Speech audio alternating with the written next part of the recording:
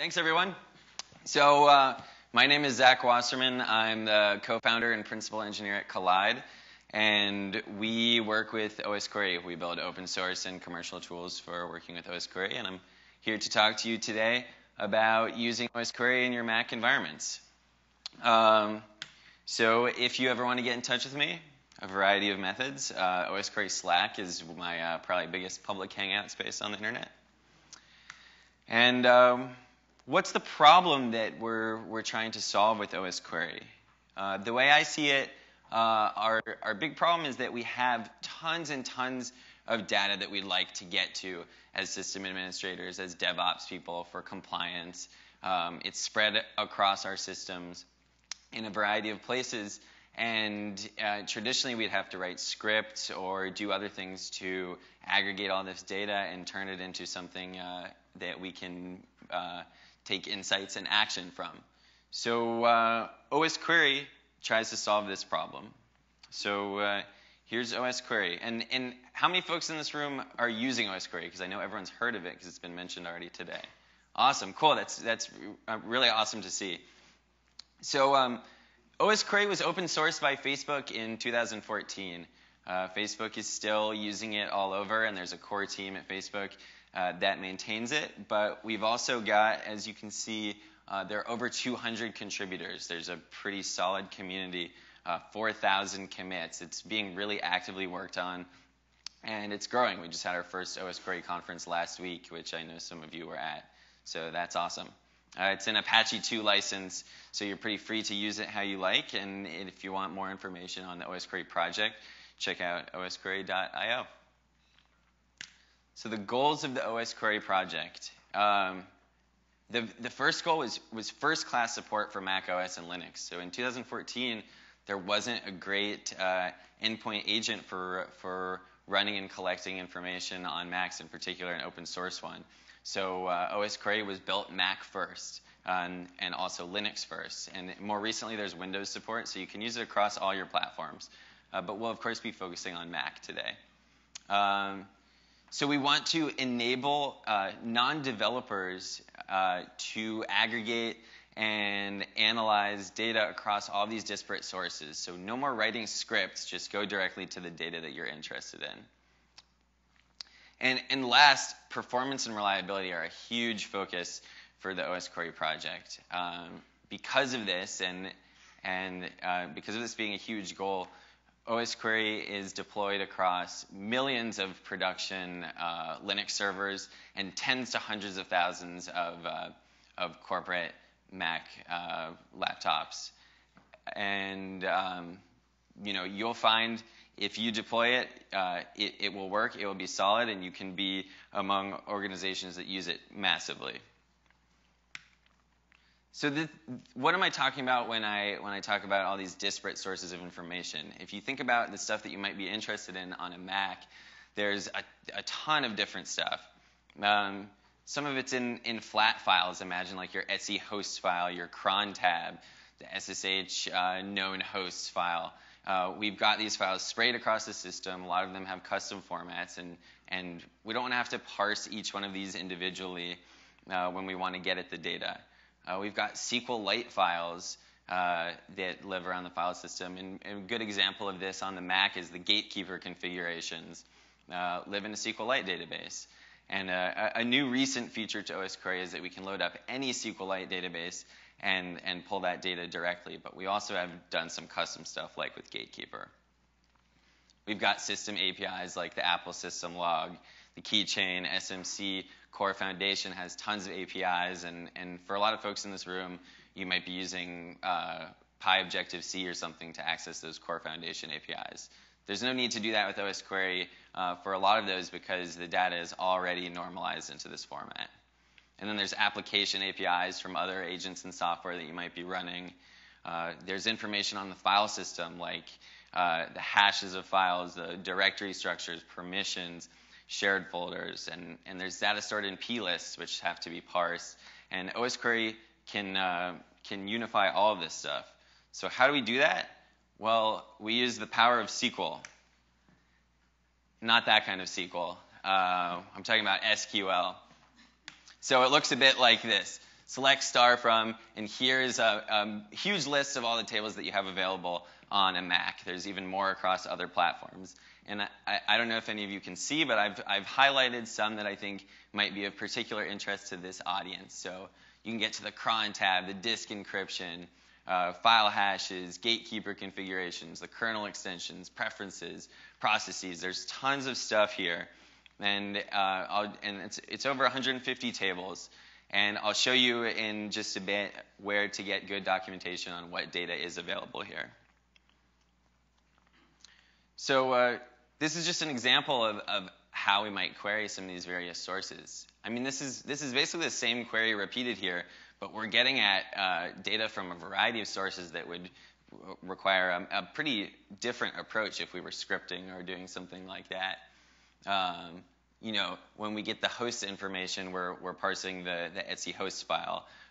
We're hitting the SMC APIs or the keychain APIs.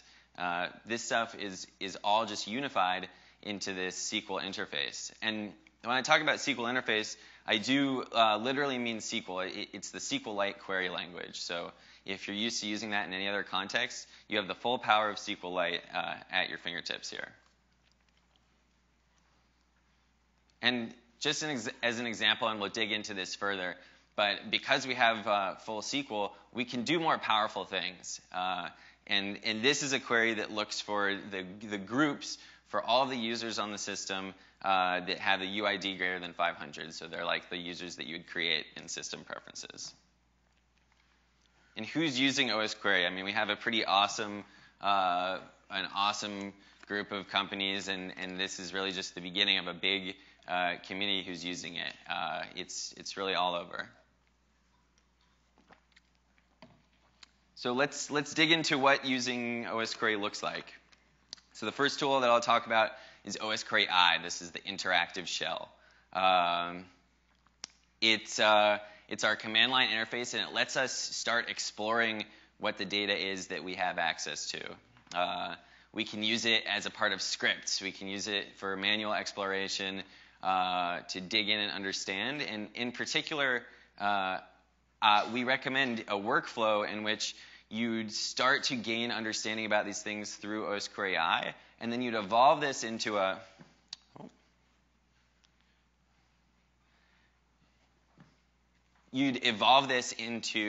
monitoring and alerting pipeline through the osquery daemon, which I'll talk about in a bit.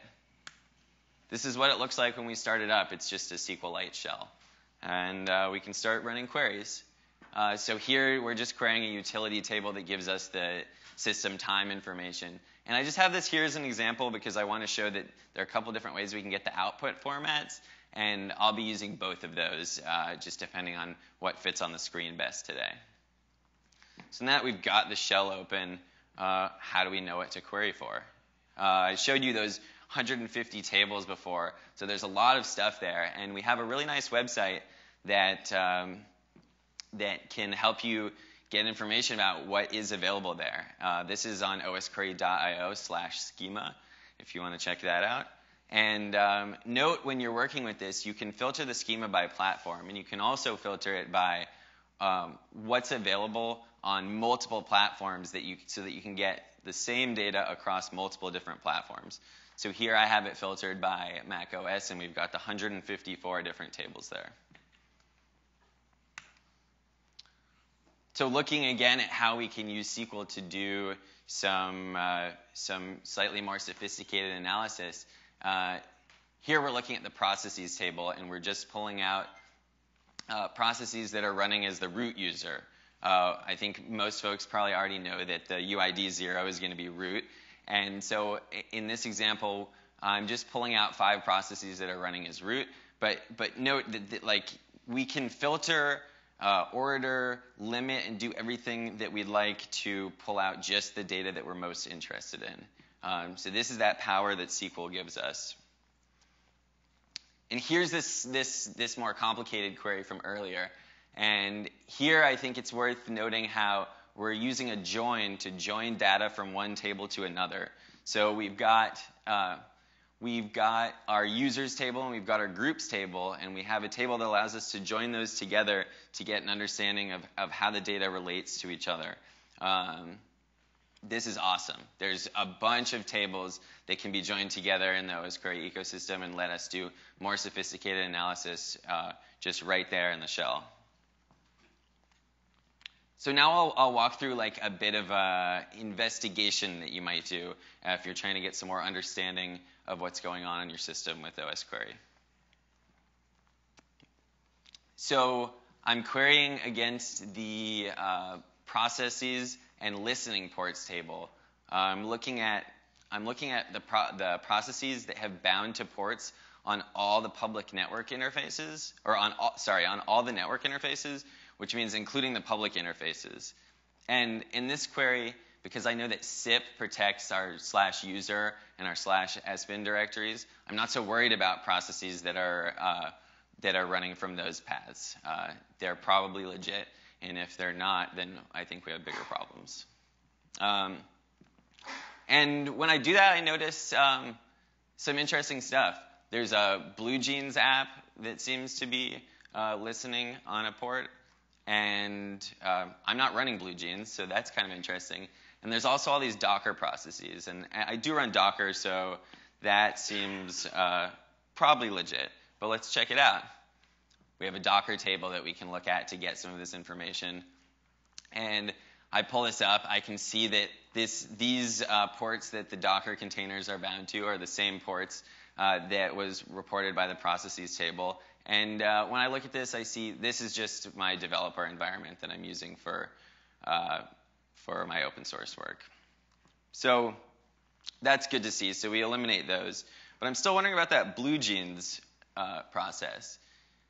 We take a wild guess and say maybe it's running an HTTP server on that port, and we have a curl table that allows us to make a request.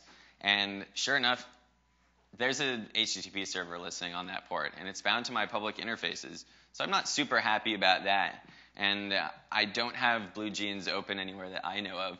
So where's that coming from?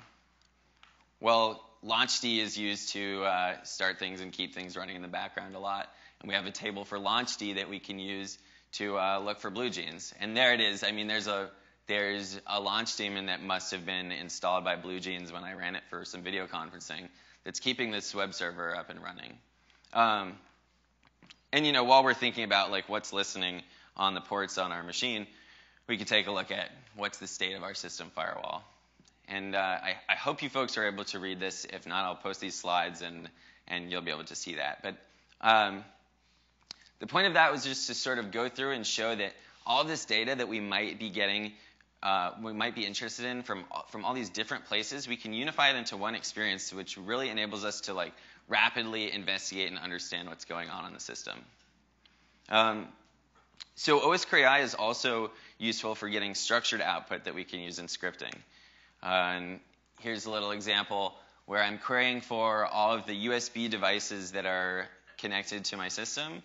And I just pipe this to JQ so that we can see the nice JSON output. And JQ, it's been mentioned a few times, a really awesome tool that will allow you to pull out the exact pieces of data that you're interested in. So I would encourage you to think about using osquery when you're scripting. If you have it laid down on your machines, it's going to make it much easier for you to get at this data that you might be interested in. 150 tables, there's a lot of stuff there. So then we have osquery D, the osquery daemon. The daemon runs continuously, and it logs query results on interval.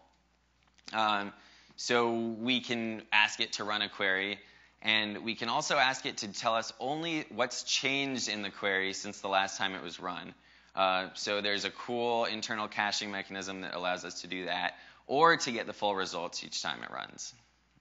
So you might be wondering, if you're very paranoid or just interested, if we're running these queries on intervals, what about events that happen between the runs of the queries? Well, osquery handles that as well. There's an event system that will listen on the pub/sub kind of APIs and store that data until query time. So we don't miss out on any events. Good examples of this are like file integrity monitoring, process auditing. Those capabilities are all there. And this is what a minimal configuration for osquery D might look like. This would be a very simple schedule that would just run a query against the apps table every minute. And we can have osquery D write the logs, the results of these queries to a variety of sinks, the local file system, remote servers, syslog, AWS. There's a million ways to do this. And this is an example of what those results might look like. Here, by default, we're in the differential mode. So we can see that I just added an app, and we get a log that shows that added app. So note that when you create a differential query like this, the first time you run it, you would see all of the apps would come out. But after that, you'd only see the changes since the last time the query was run. So this allows us to be pretty efficient about the logs that we're pushing into our logging pipelines, and it also just generates events that we can do alerting and stuff on right there for us. And using the combination of these snapshot queries, which give us all the results, and these differential queries, we can reconstruct the state of the host at any given time without having to push that data through our pipeline every time. So it's efficient. And here's an example of a config in which we're working with one of these event-based tables. So this query runs every 60 seconds, and it's going to select from the hardware events table. So this is going to be like USB devices plugging and unplugging. And in this example, I plugged and unplugged my dongle, which was a USB 3 hub. And this happened before the query ever ran. So when we ran the query, this result was cached and returned to us at that time. So this is awesome. We don't miss things just because our queries are running every minute. So we've walked through a sort of quick intro to the basics. And I know it's just before lunch, so I'm just going to try and walk through some more exciting stuff that you can do with osquery to give you some inspiration and get you excited to use it. So what can we do with all this power? It's over 9,000. So yeah, I mean, I hope this gets you excited. We're just scratching the surface of what can be done with these raw capabilities, and there's a huge ecosystem that you can build around this to really turn this into value from your compliance perspective, your security perspective, your IT perspective. I mean, all those kinds of teams really love working with osquery because of the data it can provide. So check out the community-sourced query packs that are available in the osquery repo. Query packs are collections of queries that you can schedule together, and you can trigger them to run only under certain conditions on certain platforms. And we've got like a pretty decent starting ground of packs from the osquery community. So this one, for example, this OSX attacks pack uses some indicators of compromise from Mac malware to do some basic malware detection. Run a central management server. This is a screenshot from Collide Fleet, which is free and open source and can centrally manage your osquery clients. I'm sure most of you have heard of Zentril as well. Thank you, Henry. Both of them, I think the killer feature is that you can run live queries on demand. So imagine before I was talking about that flow that you could do with an investigation using osquery I. Well, if you want to do that on a remote host, you'd have to SSH in and start working with osquery I. If you have a central management server like this, you can just run those queries across all your hosts or any subset of those hosts at the time that you're interested in doing it without ever having to SSH in.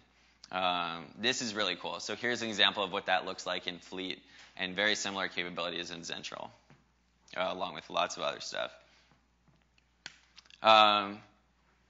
Push the logs to an elk stack. You can do dashboards, alerting, archival. This is a pretty popular option for folks in the osquery community. Also, lots of folks use Splunk And again, there's a lot of power in osquery to get the data that you need, but not pull so much more than you need that you're overwhelming your logging pipelines. So that's all cool. Groob wrote a great blog post about using osquery with Monkey to conditionally install software. Check this out on the Collide blog or with the short link there. We can do process and socket auditing with the OpenBSM framework on the Mac. We can do file integrity monitoring. And there's a great blog post linked here from Chris Long at Palantir, who talks about some of the more advanced osquery features. This stuff is really cool. And here's what we do at Collide with it. We've been working with osquery for a long time, and we think that we should be driving people directly to insights. So everything that you could do with a central management server, plus alerts, dashboards, and it's free for up to 10 hosts. So please check it out if you like. And the bonus for that is you get to direct line to Caleb, who I think is somewhere in the room. So that's pretty awesome for all your support needs. If you have more questions about osquery, you want to chat about it, we have a great Slack. There's a link to it. You can post on Stack Overflow with the osquery tag, and we'll look out for it. So thank you all for sitting through this pre-lunch presentation. And I don't know if we have some more time for questions before lunch, or it's time for lunch. Questions? Questions, not comments.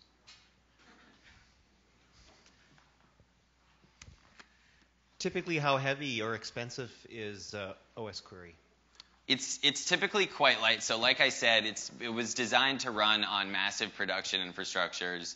And so the base footprint of osquery, very light. Now, it's possible to write queries that are inefficient, that are doing like massive directory traversals. But in general, most of these tables are very efficient because we have some important rules in our development philosophy, like we never exec in the core osquery, so we're always working directly with the APIs, with the files, and it's usually quite efficient. There's also some tooling that allows you to constrain the resources that it can ever use to blacklist queries that are acting inefficiently, so you'll find minimal performance impact in the general case. Do you see use cases for monitoring containers with osquery? Yeah, so the container problem is something that the osquery community is just starting to look into. But yes, it can totally be done. We're looking at running osquery in sidecars with containers. And because osquery is so light, we can run it in those containers and in those sidecars without causing major problems. But it's kind of at the state of the art now, like what to be looking for within containers.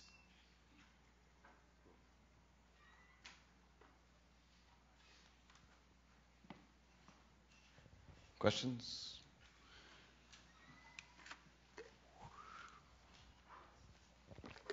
Hey, I'm curious if in customers' usage of osquery that you see, if people are also using it for monitoring like performance impacts on like server usage, because I haven't used osquery much myself besides just playing around on macOS, but because I know it was developed also for use on servers, I'm wondering, and there's obviously those tables for collecting like process information, and I'm just wondering if you see people using it as a replacement for, you know, alerting monitoring tools like Nagios or, you know, something like that.